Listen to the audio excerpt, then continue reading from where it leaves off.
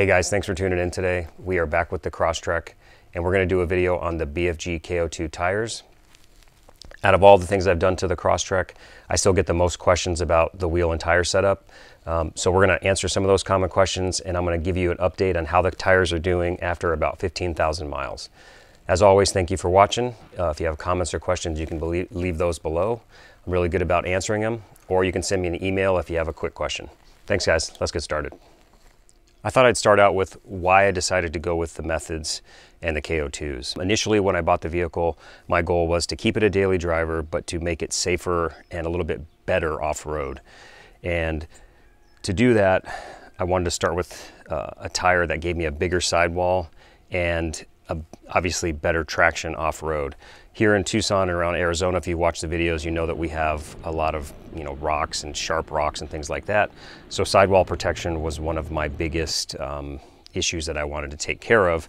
And if you watched my very first off-road video with this car, you know that I got pinch flat. I hit a rock going about 30 miles an hour or so on a dirt road, hit the wheel, damaged the tire.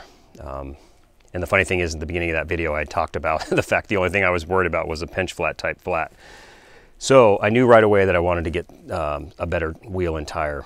So with the 15-inch rim, obviously that gives you a taller sidewall, which is good. You could air down, gives you more flexibility going over objects and things like that. At the time, there really wasn't a lot of wheel choices available. This is about 3 years ago now, so I really liked the way the Methods looked, and I got the idea from LP Adventure, so that's what I ended up going with.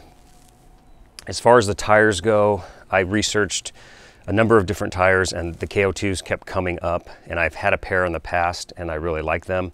And out of all the reviews, the big things that kept hitting were they last a long time, and they're relatively quiet for how aggressive they are. And I didn't really want to compromise the everyday drivability with a ton of road noise. So in the end, that's why I ended up going with these. There are a lot of great tires to choose from, as well as a lot of rim options, but this is the way I went. Let's talk most common questions that I get about this wheel and tire setup. Probably the biggest one is, do they fit a stock 18 Crosstrek? And the answer to that is yes. You don't need any springs, you don't need a lift, they'll bolt right on, and you'll have no issues whatsoever. If you go to some place like Discount Tire or one of the main retail sellers of tires, when you go in to price them out, they're going to tell you they don't fit. I actually, when I went and got mine, Discount Tire ended up finally calling the manufacturer to double check that they would fit, because their computer kept telling them they wouldn't. So you can assure them that they do fit, show them my website or whatever, have them call Method directly, but they will fit no problem. Another very common question I get is, why did I go with the 215s and not a 225 tire, or even the 235s that are offered in the correct size for this wheel and our car? The standard width of the Crosstrek tire is 225, and I would have gone with that, but BFG, the simple answer is BFG does not make a KO2 in the correct size for this wheel and tire in 225. You can jump to a 235. I didn't want to do that at the time. I wasn't sure if there would be rubbing. I also didn't want the extra weight. I had seen a couple of videos with people with the tires, they just looked huge, and I figured the Crosstrek's a little underpowered as it is, and if I can get away with just adding a little bit of extra weight, then that would be the way to go. So that was the reasoning, along with the fact that LP Adventure had them on their cars that they had built. They had 215s, so that's the way I went. They are about a ½ inch more narrow than the stock tire, but I don't think it doesn't look bad, and it's not like you can really tell when you walk up to the vehicle that they're narrower. Another common question is, do they fit pre-2018 Crosstreks? And my understanding is yes, they do, but just double check before you buy yours, but I'm pretty sure they fit the 2017s and prior without any problems as well. No lift needed. People ask a lot about miles per gallon. Does it affect it? And I can say I only had 2,000 miles to really compare it to as far as what they get now, but I've not really noticed any difference from that. I actually got one time 33 miles per gallon with these wheels and tires, and that was calculated. Generally speaking, I get between 26 and 28. Normal driving when I'm towing, going off-road, etc. Depending on the time of year, how much I'm using AC, how much I'm warming the car up in the winter, things along those lines. But I haven't really noticed anything significant miles per gallon wise. As far as driving experience goes, the only negative I can tell you is the same thing I've been saying really from the beginning, and that's just the extra noise. You're looking at between 3 and 5 decibels increase at the same speed on the same road. Obviously, when you go to an AT tire, it's way more aggressive than stock, so you're gonna have more road noise. I was expecting road noise. It's not atrocious. I've talked to a lot of people who have these and they don't mind it at all. So it's just kind of your comfort level. If you really like how quiet the Crosstrek is like I did, then you may be a little disappointed when you put these on. But I think the benefits to off-road and the look of the vehicle is far outweighed by the extra noise that you have to deal with. They can be a little droney on the highway depending on what speed you're at. But overall, I think it's a worthwhile purchase, and they've done really well for me. These tires are wearing very well. There's been no increase in noise over stock that I've noticed. And when you take a look at them, there really is no discernible wear and tear on them at all. They still look basically brand new. I have not had any issues with flats or anything along those lines. Some people will say that the KO2s are not very good in snow. They're not very good in mud.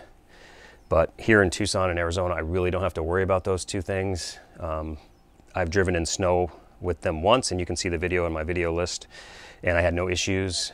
I have not really done a lot of mud driving, so I can't really talk to that. But as far as everyday driving and just basic off-roading, they've been fantastic, and I've had no complaints as far as that goes. Again, the only thing I can say negative is just the noise, whether or not they're more noisy or less noisy than other AT tires. I can't speak to that because I haven't had any other ones on this vehicle. Would I buy these again? Absolutely. I think the benefits that you get in the weight and how much better the car looks with them, I think. But the off-road benefits are significant, and there's really no negative to putting them on the car. Some people talk about the plus 15 offset that the wheel has, that it can cause wear of the bearings. I don't know enough about it to say yes or no. I've read both sides of the argument. Some people are adamant that it will cause problems. Other people say no. So I guess we're going to find out 50,000 miles from now if it does affect the wheel bearings at all. All right, guys, so that about does it for the Method update. If I didn't cover something that you want to know about, please send me an email. You can find that in the description or leave a comment below, and I will answer that for you. A lot of you guys have asked for a shop update, so we're going to run through the shop real quick. For those of you who want to check that out, stick around, and I'll just show you what I've been up to and what the shop's looking like these days. So let's check that out right now. All right, so for the most part, I think you guys have seen everything that's been going on here if you watched the last couple updates. But it's a little messy in here because I'm working on this big giant, this is going to be a torsion box assembly outfeed table, and this is the bottom. And inside there's a big honeycomb of plywood. I can show you a picture of that up on the screen. And this big torsion box is actually going to go onto this cart that is super heavy duty, and will sit on here, and there's going to be drawers. There's 6 drawers on every side. In the middle will be cabinets, most likely. I haven't decided yet. And then on these outside sections, there'll actually be other cabinets that fit in here. And as you can see, it's on casters. And so this will roll around as an outfeed table next to the table saw. And then once I get all that wood over there cleaned up, it'll sit kind of in that corner for the most part and give me a big work surface to put things together and work on glue ups, all that kind of thing. This is not my design. This is from King's Fine Woodworking. So if you guys like woodworking channels, his is excellent, and his whole family's involved, and great narration. You can buy plans from him, and that's where I bought these plans to make this thing from him. So as far as everything else in here, I think you guys saw I got the sander. It's been a while now, and then the bandsaw over there.